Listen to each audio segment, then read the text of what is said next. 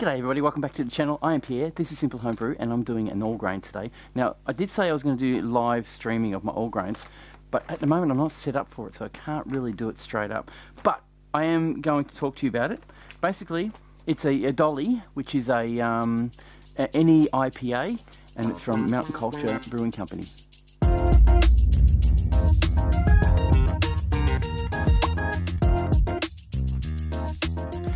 So what I've done is I sent the recipe to my local grain store, my brew store, and got them to just measure it all up and put it in a bag for me. I ground it down using my grain mill at a 1 mil gap, and it worked out okay. So what I got is the recipe. Basically, I'll post the recipe down below so you guys can have a look at it. It's pale malt, oats, Vienna malt, sour malt. I think Chit Malt wasn't available, so I had to substitute that for, what was it? What did I substitute it for? A barley malt, I think. Apparently that's what you use. And we're putting a ton of hops in it, which is what this is all about. At the moment I am mashing in, so the mash goes for about an hour, and hopefully we'll get some sugars out of that and make a nice brew out of it. Hopefully it's got a bit of colour to it, because it was a pretty light colour when I started, so we'll see how that goes. Anyway, I hope you enjoy it. I'm going to add a few videos in to show you what I've done, bit of B-roll you would say, and go from there.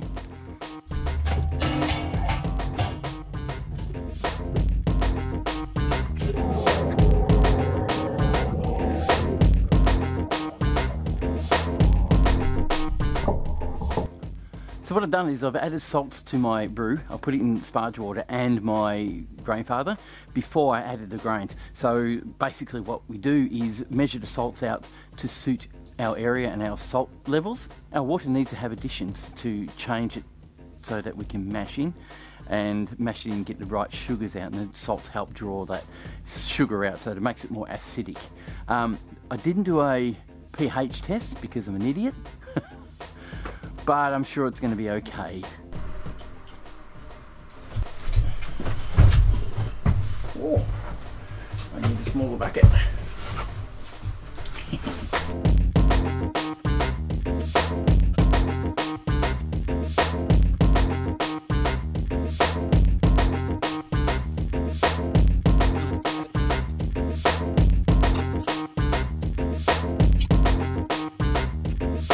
I've got a problem.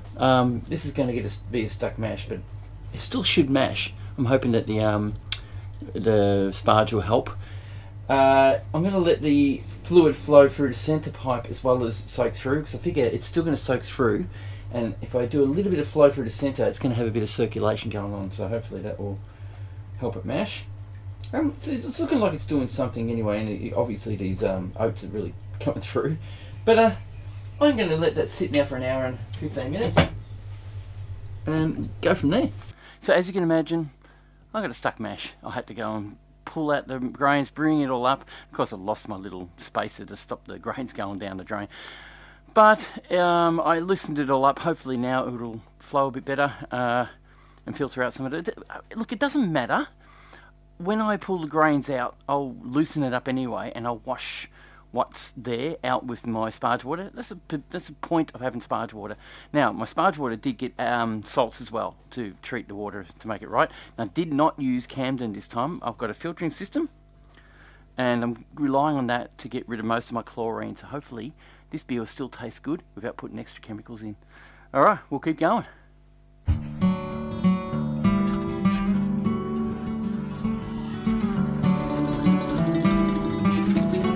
I'm really wrapped. The actual tap for the sparge is actually aligned with this. It's going to work out really well. I'll put the basket thing back on after this finishes draining a bit, and then we'll get stuck into it. I'm ready for sparging, and I found out my tap lives right under the actual sparge pipe, or the malt pipe. And I should be just able to turn the tap on, run it trickle the water through, and let it run down. It's going to take a lot less time for me. Normally I get a bucket, scoop it out, pour it in, scoop it out, pour it in. Now I don't have to. So I'm really wrapped. So I'll get that done.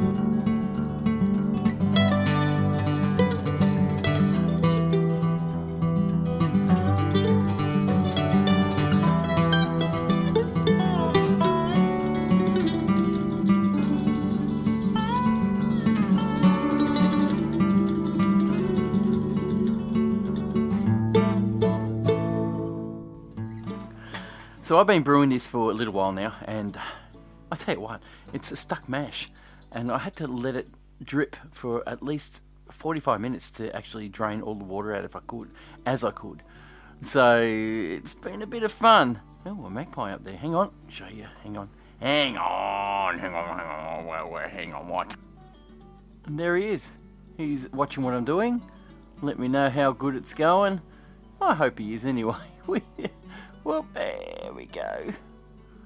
Look at that. Hey, big fella, what you doing, mate? You want to look after the place? Yeah, you don't really want to, do you? I'm a bit disappointed. The salts that I had in there basically settled at the bottom, and I didn't mix it in.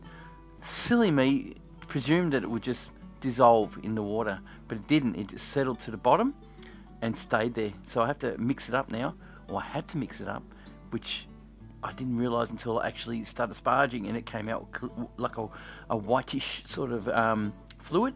And I thought, what's that? And I looked in and went, oh my god, the salts weren't mixed through properly.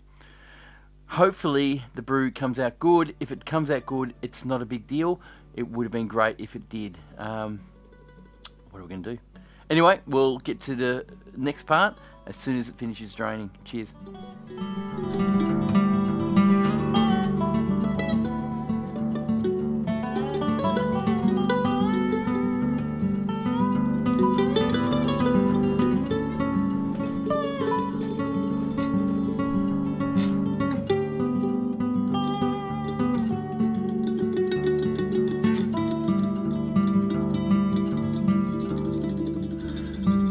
Now, hang on, get some light in the subject.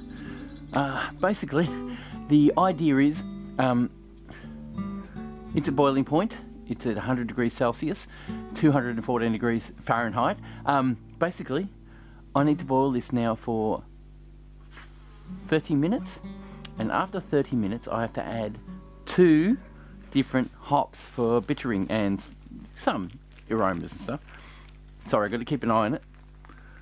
It's boiling away. So we've got Centennial and Mosaic. They're 34 grams each, and I'm going to set them in there at 30 minutes to end a boil, and they will add all these little flavours. So when I do it, I will film it. Sorry, I'm going to keep my eye on it because it can boil over. Looking pretty good though. It's ready to go. My system should start beeping at me in a minute saying that the boil has been reached, and we will get stuck into it. Alright, let's do this.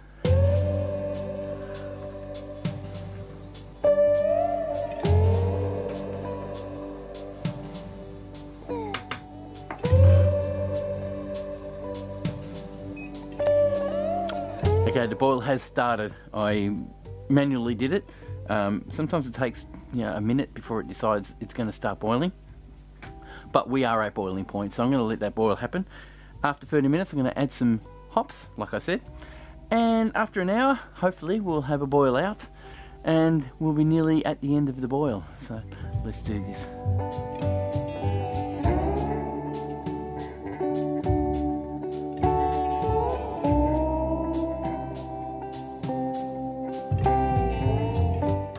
Sorry guys, I need to change that. 75 minutes is the boil time. We need to get down to 22 litres. So when it reaches 22 litres, it's probably about 5 litres away, so that it'll boil off about 5 litres. Once it's to that point, I'll do a gravity check after I cool it down to 20 degrees Celsius, and sorry, still keeping an eye on it. Yeah, once it reaches that point, we'll be able to transfer it into the fermenter. Cheers. Okay, I made a mistake before. I need to do a hop stand with those Centennial and Mosaic, 34 grams of each. They're going into a hop sock, which, where is it? This bloke here. Once the boil is over, I'll throw these in and leave them for half an hour before I start cooling everything off. So what I'll do now is get this ready. It's probably about 10 minutes away from finish a boil. So I'm going to throw these in. I've tied a knot in the bottom. We'll throw this in the top. So both packets. Oh geez, oh that's a problem. Half of it, just because it was powdery, ended up on the seat I've been sitting on waiting for all this to finish. that's it there. So, whoops, you can't see it. It was a bit powdery. It didn't want to basically stay in the actual hop sock. I'm going to throw this in as soon as the boiling has finished, which is like I said, 10 minutes away. And once I do that, you'll see me throw it in, and we'll leave it for half an hour. Now, of course, it's nearly 26 seconds out of finish at boil. We're about 23 litres left. Now, I have the hop. I dropped on the floor here. They're going to get dropped in now as soon as it stops. And I am also sanitising my chiller.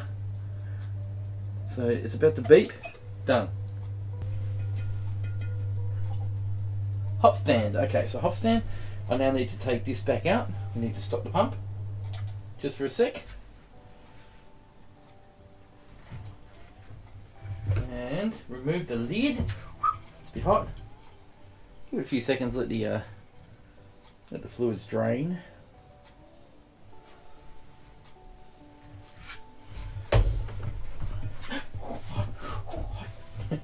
What a deal.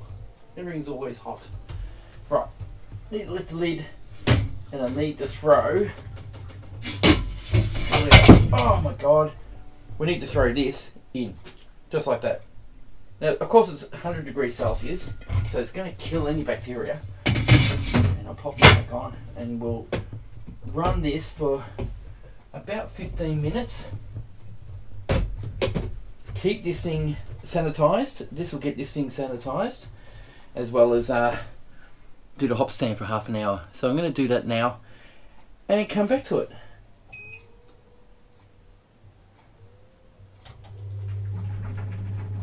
Just like that. Basically what's going to happen is the system will run for 30 minutes and kill all bacteria in the lines, as well as create a bit of some bitterness, but mostly aroma and some flavours as well from the hops. So we've got less than 3 minutes to go. I'm going to start cooling this using the what do you call it, the recirculating cooler system, and I'm going to transfer all this into a chubby which I got from Keg King. Thank you guys. Basically they gave it to me for nothing, which is a great bunch of blokes. This has been probably one of my go-to fermenters, and they've been really good. So I've got, it's full of sanitizer. I'm actually going to tip all this out now. Lovely sink. I've got a sink, I don't have to worry so much. And I'm going to set that up so I can actually transfer the wort into the cooler, to the fermenter, so I can actually add my yeast and start the fermentation. It is pressure fermenting. So, oh, that didn't work. So it's a long day. I had to stop and cook dinner for the family. So I had to try and do this while I'm cooking dinner. Let's throw that on there. You guys can't see what I'm doing, sorry. Just finished eating. So what I'm going to do now is just basically, it's about to beep. 39 seconds ago. I will now start the pump to start the water flow to start cooling my wort off. It should drop dramatically from 87 degrees at the moment to about 25 degrees within minutes, because the water is very cold here. We are starting of winter and it's freezing at the moment. So I'll get the thermometer and I'll test the actual temperature. I'll be back. So we're going to transfer the wort. Now, just before I said that the wort is, I'm watching this is going flat on me. The wort is a word called wort. People pronounce it as wort, not wart, because it's spelled W-O-R-T, and people say wort. So I'm going to keep it at wort.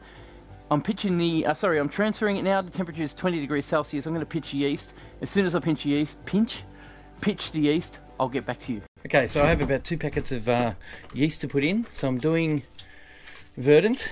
So I'm going to do 2 packs because the actual measurement was 1067 according to the tilt. I don't know if it's full enough. I think it's about 20, maybe about 20 litres, maybe a bit more. It's very cloudy, as you can see. The filtering didn't really work awesomely, but that's fine. I can live with that. So I'm going to pop Verdant in. 2 packets. It says to do 1, but I'm going to do 2 because it's very sweet. So we'll do that right now.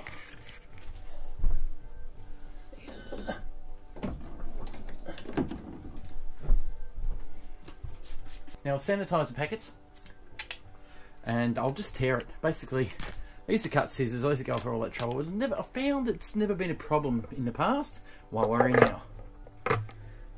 Here we go.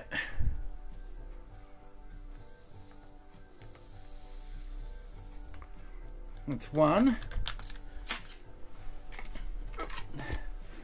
Grab a packet, spray it with sanitizer. You probably can't see what I'm doing there. That's the next packet. Going to do the same, just tear it open. This one doesn't have a tear spot, so I'm going to need scissors for that one. I have sanitized these. And I'm going to throw that packet in as well. Just like that. Sorry, just like that. Done. There's 2 packets of yeast this time around. Normally don't do this many, but I'm going to do it this time. So now I'm going to seal the lid, shake the crap out of it, and go from there. It is going to be pressure fermented, so I'm going to put a pressure regulator on it, which is a Spundy, which works quite well, by the way.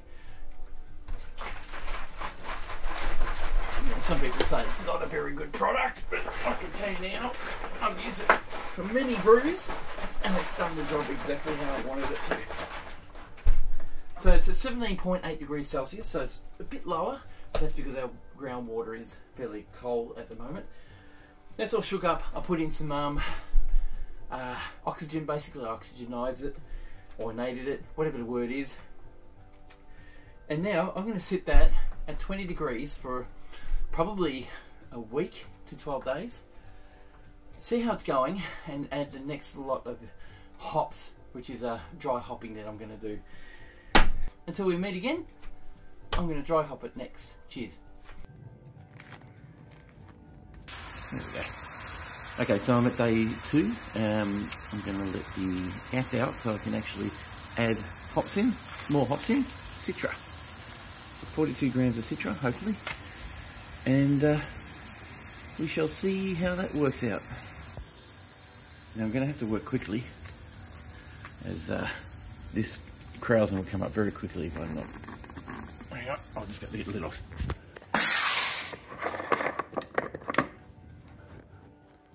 Okay, so the Traralgon moved its way up very quickly, and it's going to come to the top. I don't want it to come to the top, so I've got to get this lid back on before it. But I threw it in there. I know you can't see it.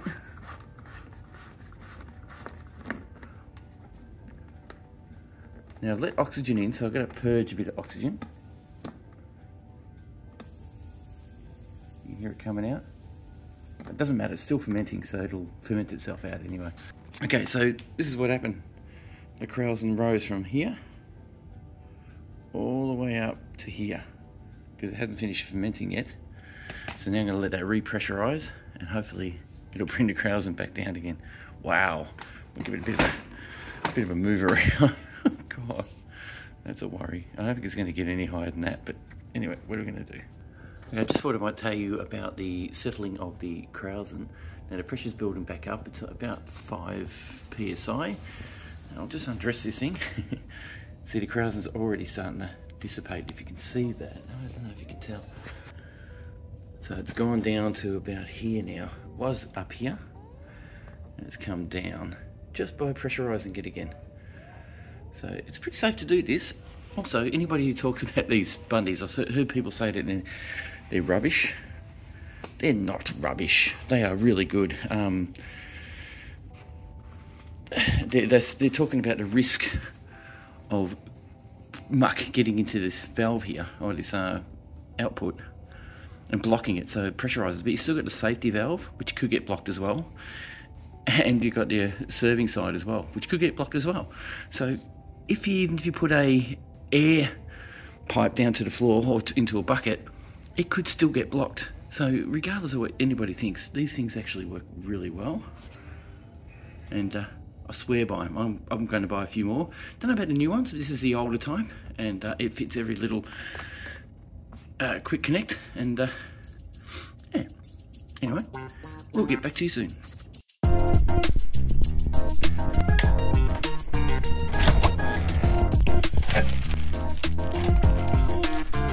Okay, it's day 12. I am about to put the hops into the fermented product. It's pretty much finished, so I'm going to just take this off. I'll get some light for the subject. Now this little beauty, I've got one of those lights that bloody turn on and off. It's actually a Google light. I've got to wait for it to stop blinking so I can get it set up. Okay, hang on. Okay, so I've sorted the light out. I need to add, where are the hops? Okay, so I've sorted the light out. So all I need to do is now add these hops. It's about day 12. Galaxy, 84 grams of Galaxy. This is just for aromas and flavors and maybe make it a bit cloudy. So it's still fermenting a little bit. So I will release the gas and you'll see it foam up. Now I've got to open up, just bear with me, I've got to open the lid. Not yet, no, it's too much pressure still. So I've left a bit of pressure in there, just so I can get the lid up and have that pop like that. Just so. Oh God, I gotta go. Gotta go quick. Quickly, hang on.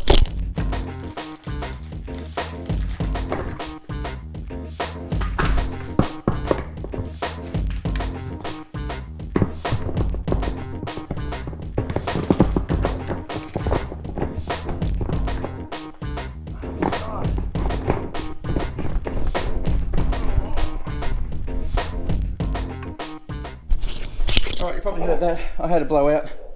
It foamed up before I got the bloody hops in. It all went all over the place, and now I have to clean this up. Hang on, I'll be back.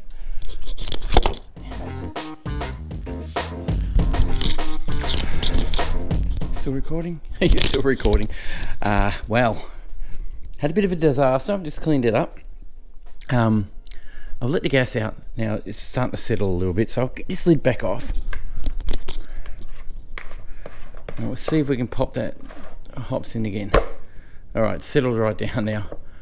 I had real trouble getting the lid back on because that little part, that little bit here, if you can see my finger, got caught here and I could not get the lid to go on. I was panicking so much. Oh my God. Well, you saw it firsthand. These are the problems you can get. Alright, in goes the rest of the 84 grams of hops. I should have just waited, should have been a bit more patient. That will sit there for another maybe 14 days or whatever. It's going to sit there for a little while until it's finished fermenting anyway. You can see it wasn't completely finished. So this is like day 12, so it's been a bit of a time consuming fermentation. I'm going to stir that up a bit. Look, because it hasn't finished fermenting, you've still got yeast destroying or eating the sugars and anything else that might be there. The yeast is still going to overpower everything else, all of the any bacteria that might have gone in, anything else, and of course hops is very strong and it's antibacterial as well, so it should be good from here on in. Let it finish fermenting, let the gas will build back up again over time, and it should extract all the rest of the oxygen that I might have entered or added to this. Like I said, it hasn't finished fermenting yet, so we've got a little bit of time for it to get rid of any oxygen that might be left behind. Alright, that's it. Thank you guys, thank you for watching, thank you for subscribing. Thank you to my patrons for helping supply the funds to be able to make brews like this. Even though this wasn't overly expensive, it was actually quite a inexpensive beer to make. It took 45 bucks it cost me, and time, and it was well worth it. I know I had a bit of a blowout. I think I've got a little bit less beer than I had before. What are you going to do? But guys, thank you very much. We'll see you in the next video, and I hope you like this one. The next video is actually probably going to be the tasting video for this one. All right, cheers guys, we'll see you soon.